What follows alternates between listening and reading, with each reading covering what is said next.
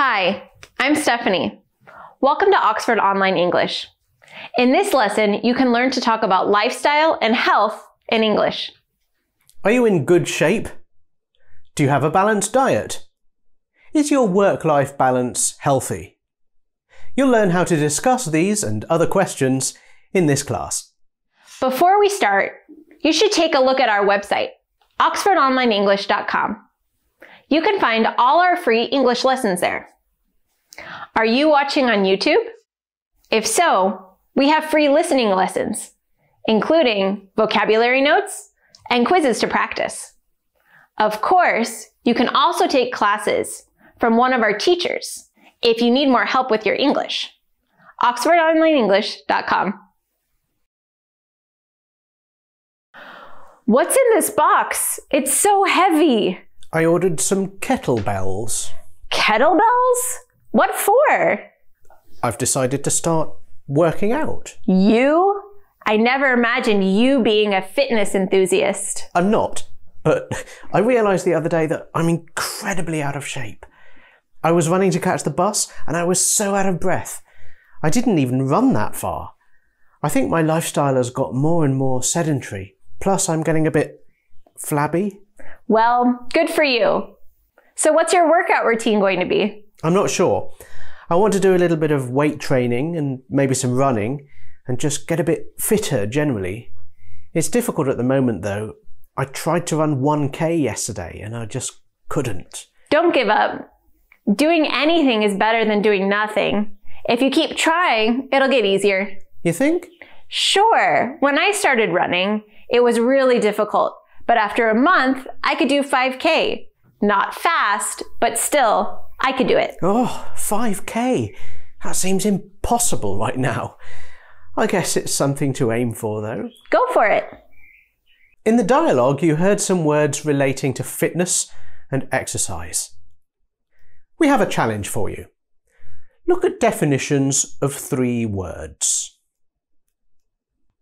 Can you remember the words and phrases which match these definitions? If you want, you can go back and review the dialogue and try to find them. Here are the answers. Workout can include many different types of exercise, but is mostly used for focus training. For example, using weights or doing aerobics. Generally, when you use the verb work out, you mean that you follow a routine of different exercises. Nowadays, many of us have sedentary lifestyles. Sedentary is in the same word family as the verb sit. If you're sedentary, you spend most of your time sitting down. If someone doesn't do much exercise, you can describe them as unfit, out of shape, or in bad shape.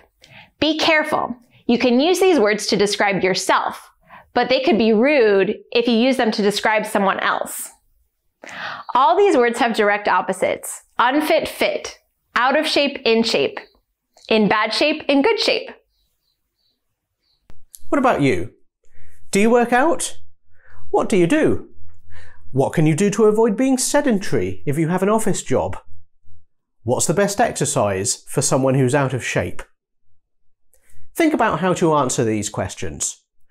Pause the video and try to answer them out loud. Ready? Let's look at our next point. I'm hungry. Shall we order? Pizza? No, not for me. I'm on a diet. Really? How come? I've just been eating really badly lately. I'm not trying to lose weight. I just want to eat more healthily. It's nothing drastic.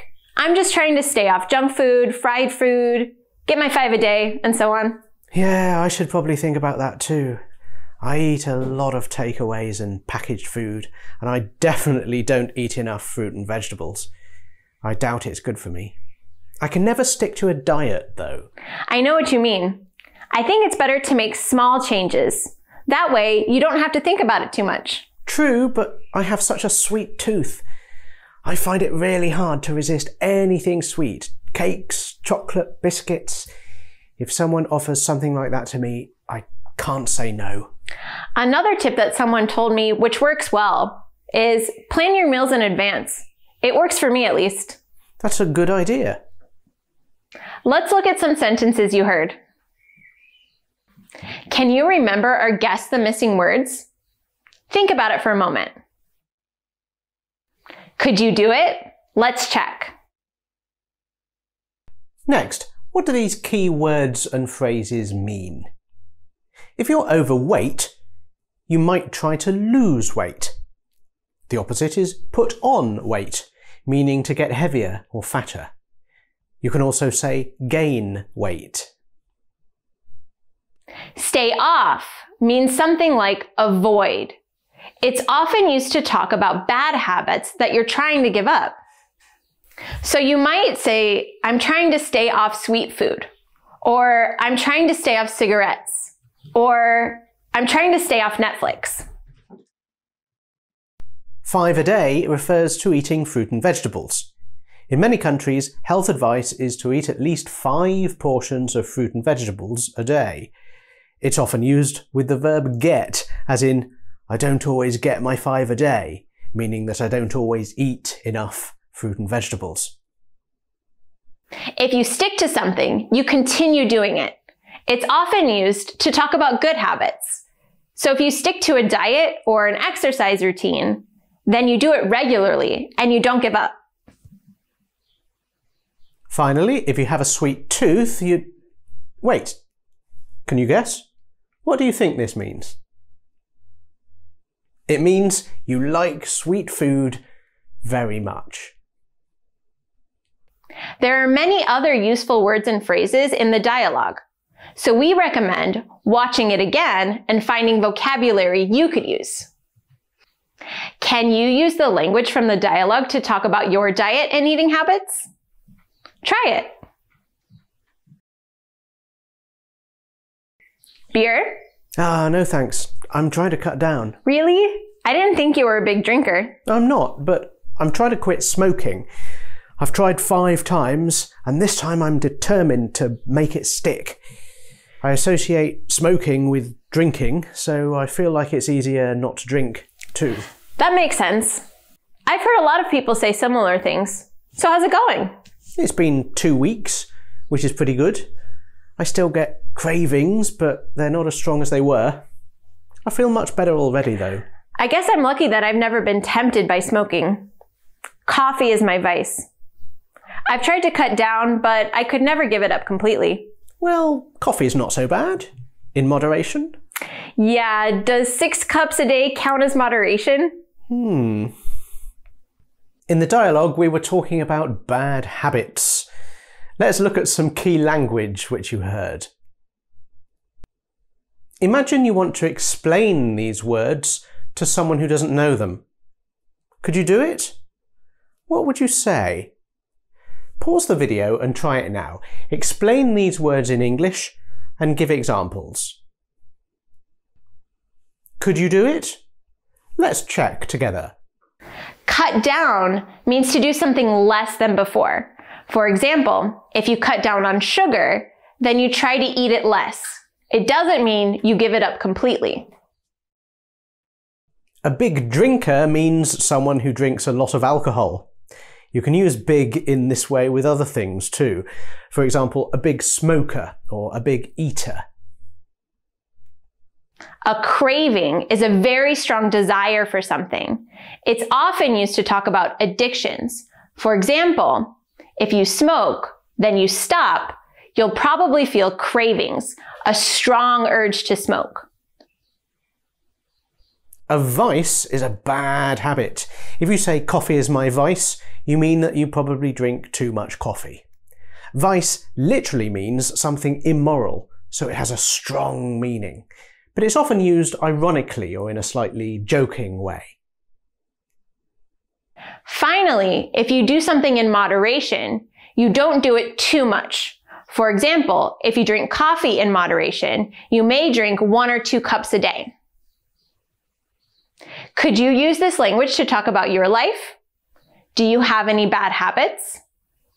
Are you trying to cut down on anything at the moment?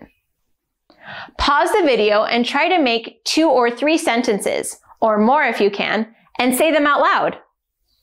When you're making an answer like this, don't forget to repeat it several times until you can speak fluently. Okay, let's look at one more topic. You seem a bit down.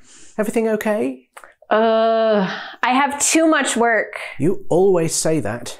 Yes, but I'm really under a lot of pressure right now. I feel stressed all the time and I have no time for myself. That doesn't sound healthy. You can't just work all day every day. You'll burn out eventually. I know, but what can I do? Every week there are deadlines, calls, meetings, problems. It never stops. I don't know, but I think work-life balance is really important. Since I moved companies 2 years ago, I make a lot less money, but I'm much happier. I don't regret it. You only get one life. You can't spend it all in the office. You think I need to change jobs? I don't know, but I think you need to have time and energy for your personal life. Otherwise, it's difficult to feel good about life. Let's start with an important point, which English learners often make mistakes with. Look at one of the first phrases from the dialogue. Now, look at another sentence. What's the difference? A lot is just a fact. If you have a lot of work, you have a large quantity of work. Pretty simple.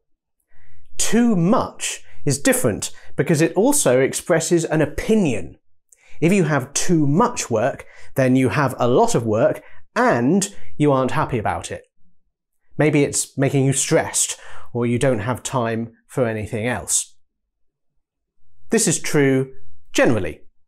Whenever you use the word too, you're expressing a negative opinion about something. Remember this, although it might seem like a small difference, it's important. So, let's think about some questions. Think about how you could answer these. Pause the video if you need some time to think. Of course, there are many possible answers, but let's see one example for each. Do you have a good work-life balance? Yes, pretty good in general. I work hard, but I make sure to stop at 6 o'clock at the latest, and I don't take work home with me or work on the weekends. If you work too hard, you'll feel stressed and miserable, and you won't have time or energy for other important parts of your life. I think it's good to have a fixed routine, so you start and finish and take breaks at the same time every day. Also, it's important to say no to other people sometimes, so that you don't have too much to do. What about you? Were your answers similar? If you want, you can share your answers to these questions in the comments. That's the end. Thanks for watching. See you next time.